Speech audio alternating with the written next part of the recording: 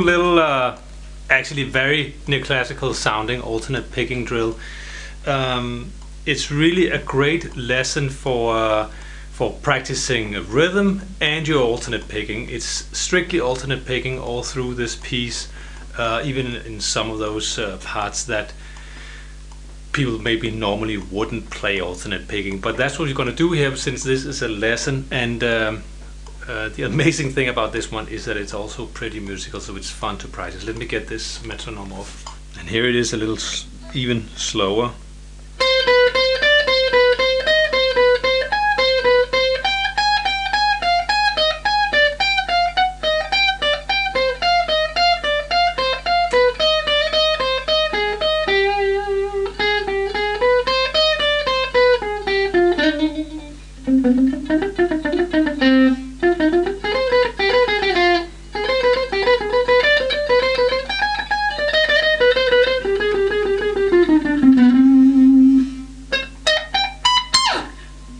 Pretty awesome.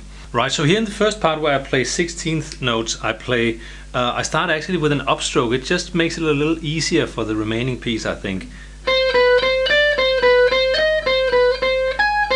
But yeah, I use my pinky quite a lot here. So I start here with my long finger on the B string, 13th fret, and play, as I said, an upstroke, and then continuously just play alternate picking all through the piece.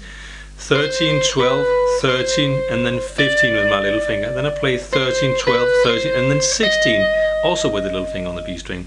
And then I go back and play 13, 12, 13, and then with my pinky again, play 16, but on the high E string. And then again back and play 13, 12, 13, 12 all the way. And then with my ring finger go up here on the 15th fret high E string and play a new kind of a pedal point. This is also a pedal point between 13 and 12 on the B string.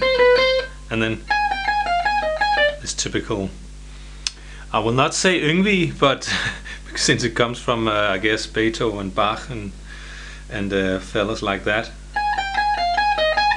So I play 16, 15, 16, 16, 15, 16, 13, 16, 11, and I use my index finger for only both the 13th and the 11th, and then my ring finger for the B string, 15th fret.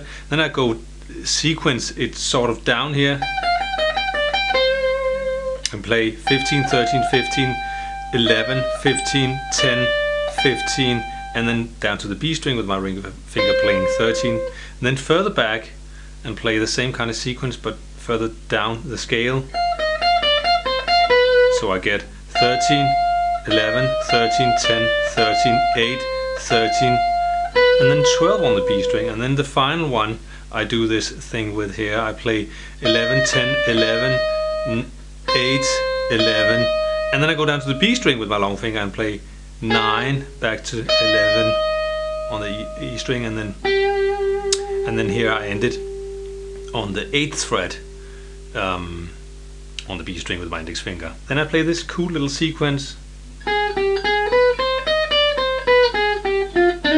end it with a trill here. I play on the B string, starting with my long finger, 9, 8, 9, and then 12 on the B string with my little finger. And then I go up to the high E string with my index finger, playing 8, and then 11, 10, 8. Then back again to the B string, 12th fret with my little finger, and then playing 12, 9, 8, and then into the G string with my little finger, playing 10, and then I play that trill between 7 and 8 with my index and long finger. Then I go into the 32nd notes, so even though it's a quite slow pace, I end up playing kind of fast.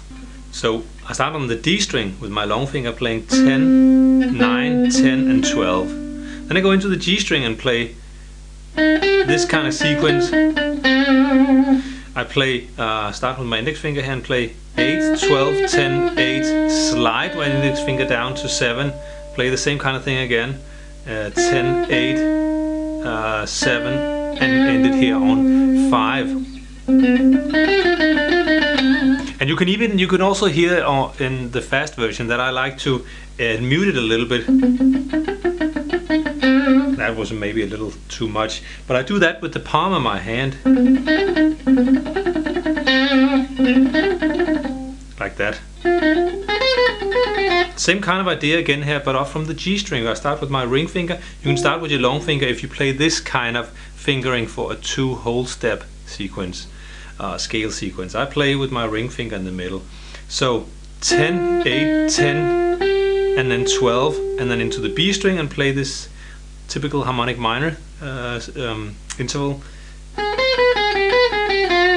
So that's with my index finger starting here on the B string, 9, 13, 12, 9, sliding down to 8, and then 12, 9, 8, and then down to 6.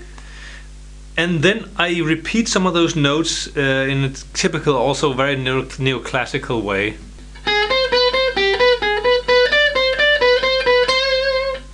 I don't think this is very easy, but this is also because I don't usually do stuff like that. It's a very typical thing. You hear Yngwie and a lot of other neoclassical players do this a lot, but it's a good alternate picking practice. So I play on the B string, I play 9, 13, 12, 13, and then go a step down here and play the same idea again, but from these notes, 8, 12, 9, 12, and then I go all the way up here and play. I play 12, 15, 13, 15, and then just 12, 13, 12. So it goes like this. I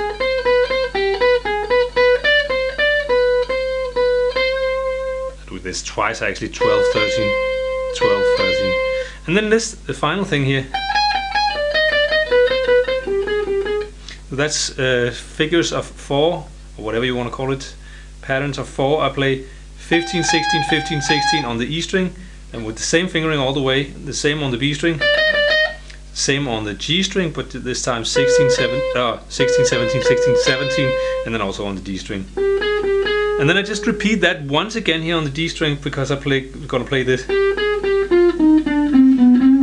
So it goes like this: 17, 18, 17, and then down to the A string, playing with my little finger here, I'm playing 20, 9, 20, 20, 18, 17, and then on the low E string I play 20, 19, 20, 20, 19, 20. Then I play this final thing as slower, at a slower pace, or not a slower pace, but just back